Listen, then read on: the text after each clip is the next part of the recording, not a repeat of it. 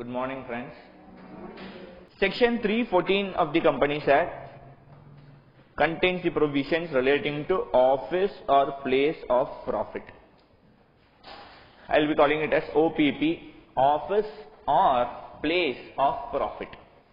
What do you mean by this? What is meant by office or place of profit? Just listen here. Before going into this office or place of profit or to its intricacies, we will understand what is the need for this provision, office or place of profit. What is the need, what is the rationale for this OPP? Let us take Mr. X as a managing director of a company. Mr. X is the managing director of ABC Limited. Mr. X, he has 4 achievements in his life: son 1, son 2, son 3, daughter 1. So these are the 4 achievements of Mr. X during his lifetime. Mr. X is a very highly educated person. So he is a very wealthy person. So thereby Mr. S1, he is a 10th dropout. S2, 11th dropout. S3, 12th dropout. Daughter had the highest qualification among all these persons. She was college dropout. So now this is the educational qualification of all these 4 persons: son 1, son 2, son 3 and daughter 1. Mr. X, he was thinking what to do with these children, useless children, what to do. Thereby what immediately Mr. X, what he did? He appointed Mr. S1 as the accounts manager. Appointed Mr. S1 as the accounts manager. Monthly remuneration is 70,000 per month. S2 was appointed as human resource manager. Remuneration was rupees 80,000 per month. S3 was appointed as production manager. Remuneration was rupees 1 lakh per month. And daughter, she was appointed as marketing manager. Remuneration is rupees 2 lakhs per month. Is this possible? Is it possible for Mr. X to do this, or this is not possible? Very much possible. For appointing an employee, I need not get the consent of the board of directors. I need not get the consent of the shareholders. Nothing is required. I am the managing director. I have the substantial powers of management. Very much possible. Tell me whether Mr. X is bound to do this, or he is capable of doing this, he is prone to do this. Yes, he is very much prone to do this. Which means now when you look into this particular scenario, 4 highly uneducated persons, highly unfit persons, they are appointed in responsible positions in the company, resulting in outflow of resources from the company. What type of outflow? This is unnecessary outflow of resources from the company. Thereby now what happens? There is unnecessary siphoning of funds out of the company.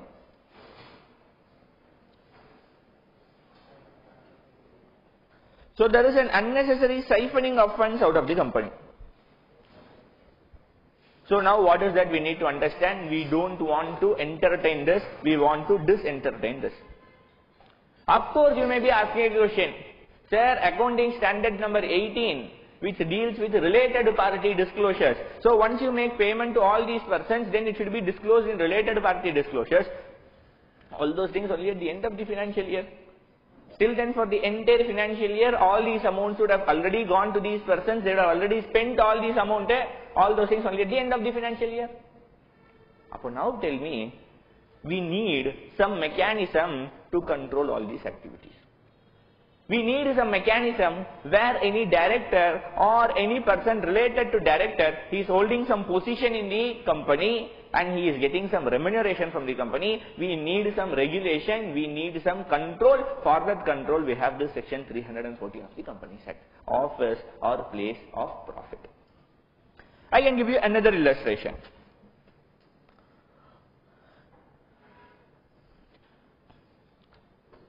Now we all know, if this be the case, then it becomes a big problem. Mr. X also knows this. So Mr. X, the managing director, what he does? This company ABC Limited, it is having a subsidiary PQR Limited. It is having a subsidiary PQR Limited. So now what this Mr. X is doing, what this managing director is doing, he is not taking his children, he is not taking his children into the employment of ABC Limited. Rather what he is giving a direction to PQR Limited, array appoint my son 1, son 2, son 3 and son 4, sorry, daughter 1 in the employment in your particular company.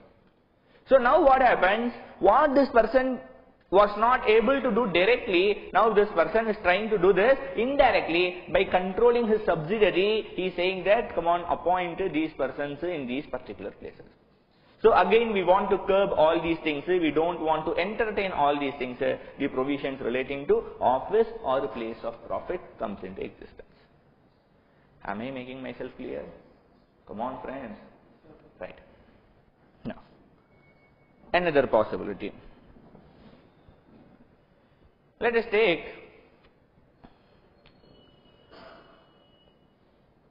Hindustan Unilever Limited is there.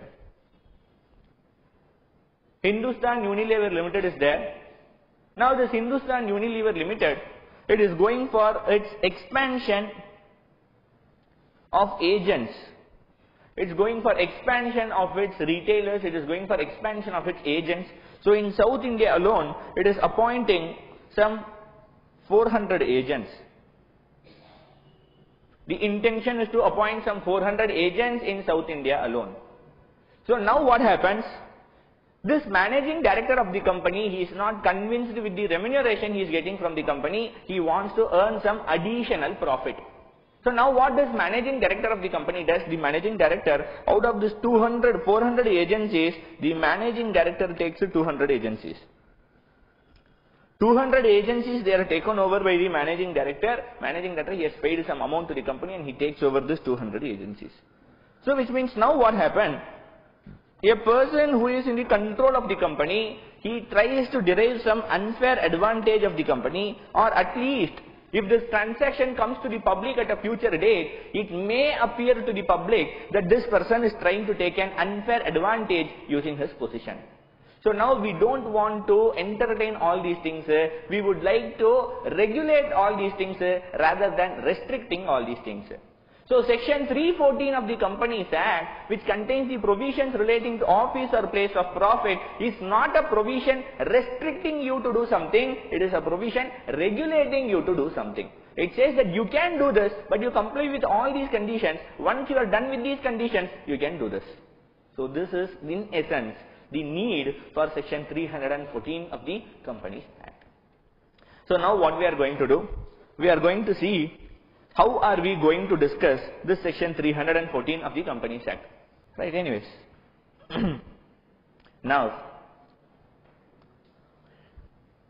we are going to have 4 phases of discussion in the section 314. 4 phases of discussion in the section 314. Phase number 1 is, we will understand what is meant by meaning and what is the definition of OPP given under the Act. So what is the definition of OPP, what is the meaning of OPP, what is the general meaning, what is the definition which is given under the Act. Next area is, where a person is to be appointed in OPP with the shareholders' approval. Where a person is going to be appointed in OPP with shareholders' approval. Next is, where a person is going to be appointed in OPP with the shareholders' approval as well as with the central government approval. Under what circumstances you should appoint a person to OPP under shareholders' approval as well as central government approval. The other is a miscellaneous phase. Some small things which is common for both these things will be discussed under this miscellaneous phase. So 4 phases of discussion we are going to have in this OPP. One is office of place of profit, meaning the other is when shareholders approval is required, the other is when shareholders approval as well as central government permission is required, and then what are the miscellaneous factors. So we will move into the section. What is the meaning of office or place of profit?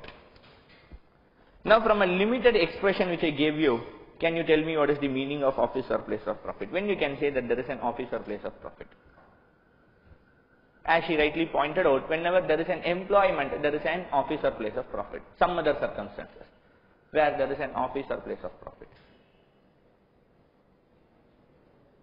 Come on, from the various illustrations I gave to you, you can ascertain some other circumstances.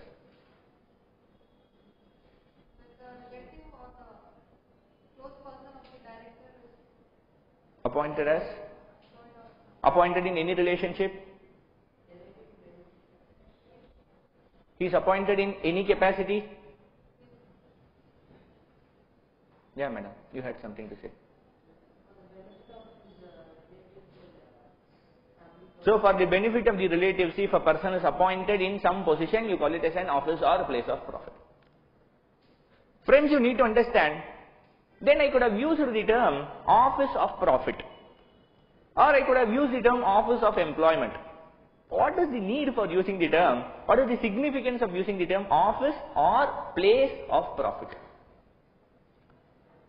I am using two different terms here. One is an office of profit, the other is a place of profit. What is the distinction? Or is it just a redundancy, extra, to just clarify things, they have given it extra? Subsidiary. So when somebody is in the subsidiary, you call it as a place of profit. So different entity, thereby you call it as a place of profit. Yeah, somebody else.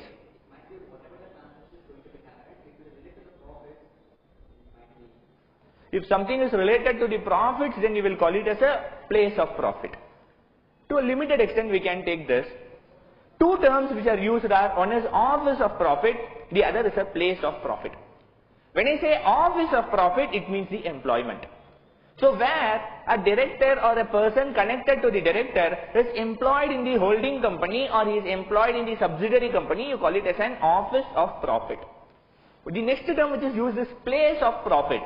What is this place of profit? Place of profit is nothing but any relationship other than this employer-employee relationship, but still that relationship is going to give some remuneration to this person connected to the director or to the director, you call it as a place of profit. So office represents the employment, place of profit represents to any other relationship which gives some profit. Oh, that is why two terminologies are used. If you look into this illustration, where the director is appointing any of his sons or daughters to the company, you call this as an office of profit because they are taken into the employment of the company.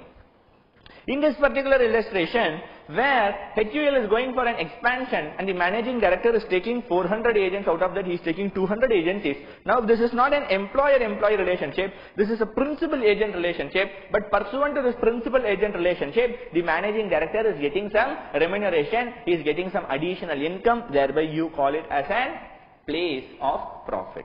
So office represents employment, place represents any other relationship which gives him some remuneration. Now,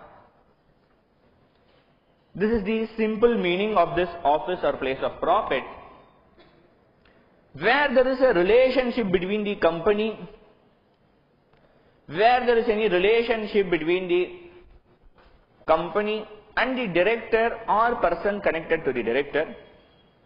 What type of relationship is this? This can either be an employer-employee relationship, it can either be an employer-employee relationship, or it can be any other relationship,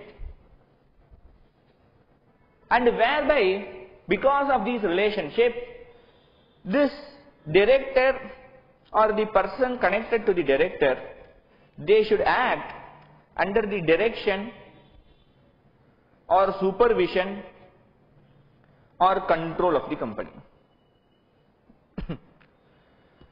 So where there exists some relationship between these persons, and pursuant to these relationships, what happens, this person connected to the director or director, they should work under the direction, supervision or control of the company.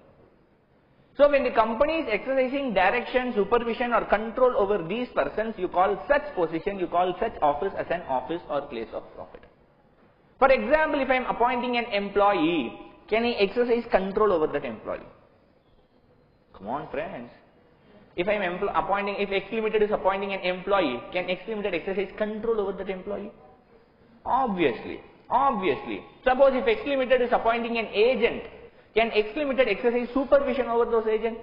Can I exercise direction over those agents? An agent is bound to act as what a principal says, yes or not? So office or place of profit means there should be some relationship. Owing to this relationship, pursuant to this relationship, the persons who are appointed, they should act as per the direction, supervision or control of the company. Now let me give you a very small illustration.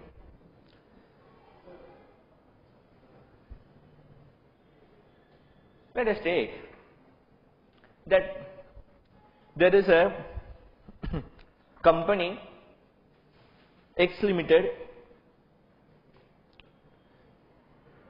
It is manufacturing puja articles. Puja means something spiritual. Puja is not the name of any girl. So puja articles. So now what happens? X Limited is directed by Managing Director Mr. X. Now this Managing Director Mr. X, he is a Managing Director of the company, and one of the relatives of Mr. X, he makes an offer to the company. One of the relatives of Mr. X, he makes an offer to the company. What offer he is making to the company? This relative of Mr. X is a doctor. So he tells to the company, I will provide services free of charge to your employees.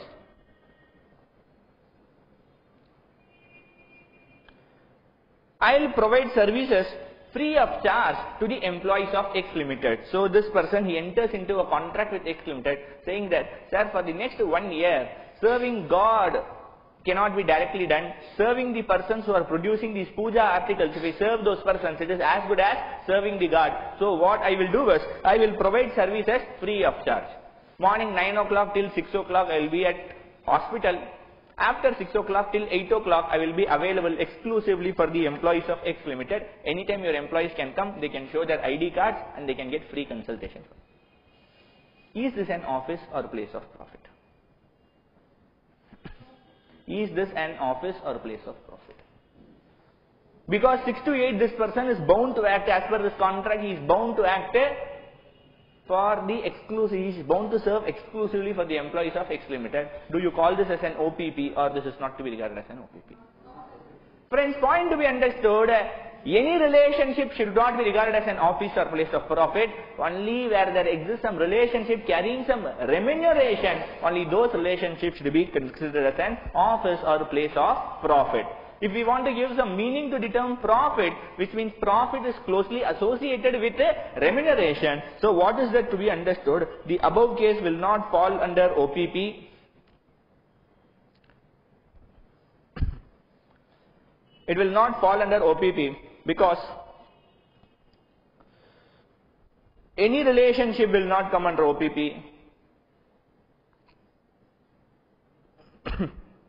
Only those relationships which involves remuneration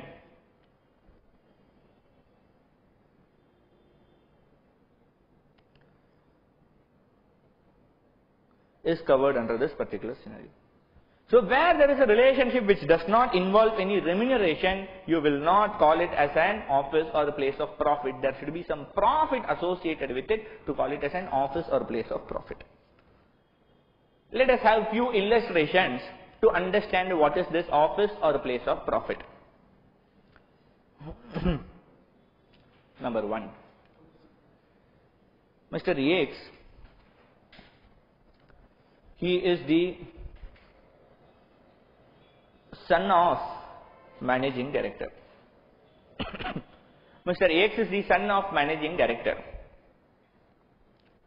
X Limited appoints him as an employee. Whether is this an office or place of profit or this is not an office or place of profit?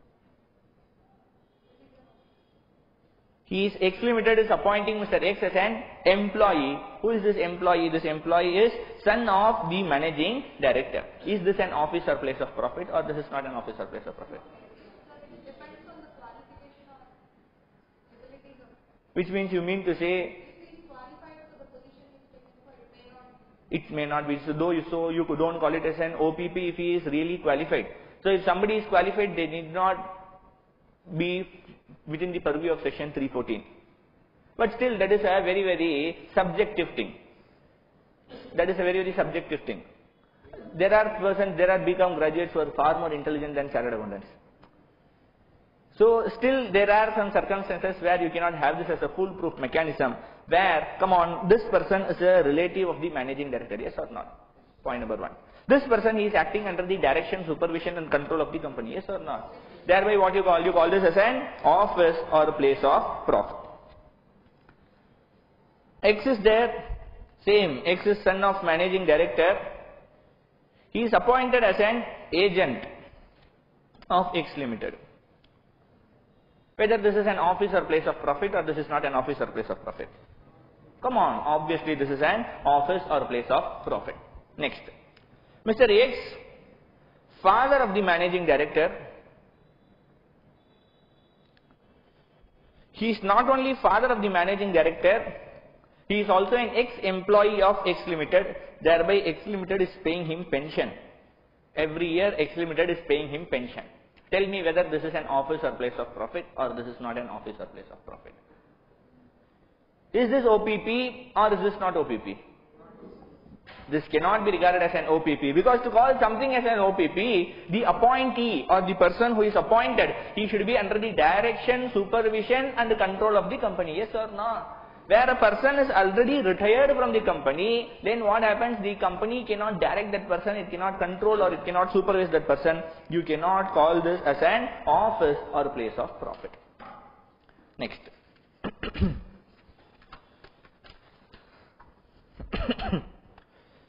Mr. X, father of managing director, he has given some loan to the company X Limited, and the company is paying interest on such loans. The company is paying interest on such loans. Tell me whether is this an office or place of profit, or this is not an office or place of profit. Come on friends. Can this be regarded as an OPP, or this cannot be regarded as an OPP? Come on, whether X Limited can direct, control or supervise this person? No, it is not possible. This is not to be regarded as an office or place of profit. Next. Mr. X, brother of the managing director,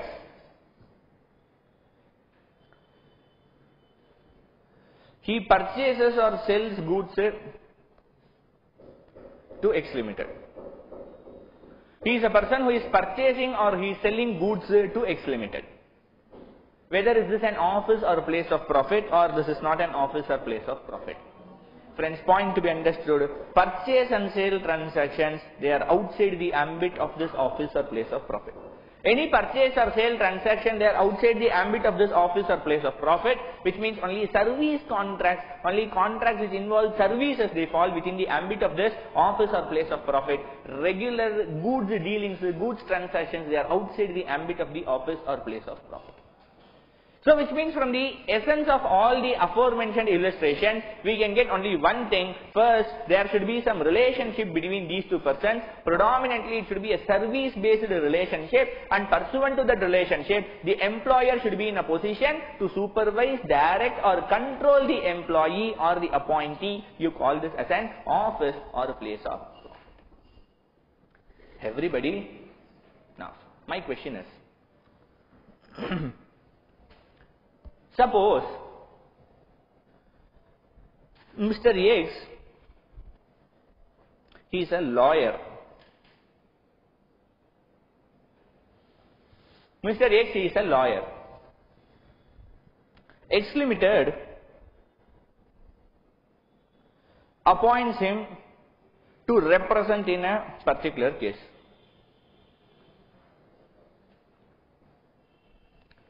Now, who is Mr. X? Mr. X, he is also the brother of managing director.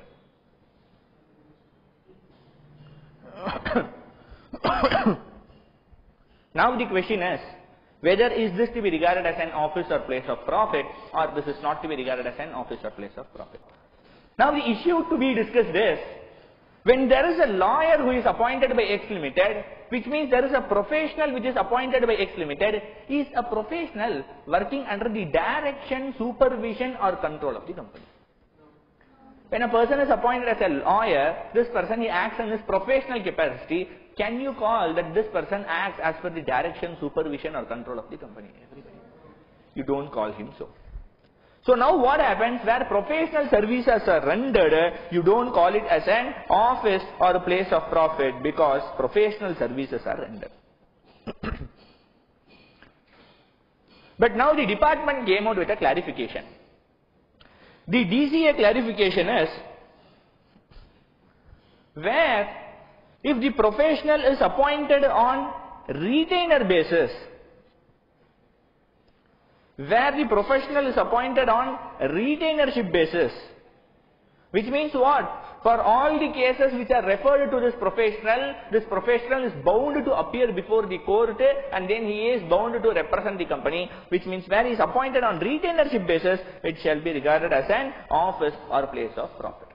Professional services which are rendered on retainership basis, professional services which are rendered on retainership basis, other professional services. So where the professional services, they are rendered on retainership basis, when you are appointed on retainership basis, you are bound to act as per the directions which are given by the other party. When I say direction, it may not be a direction as to how to do a particular thing. For example, I am appointed as a doctor in a particular company on a retainership basis. I cannot say he is not directing me what medicine to be given. That direction I am not meaning. But when he is saying from 6 to 8, any of my employee comes, you should see them. I have an obligation. I am bound to act as per the directions of this particular person. Respond, friends. So now you call this as an office or place of profit. So where other professional services are there, it is not OPP. Not to be regarded as an office or a place of profit.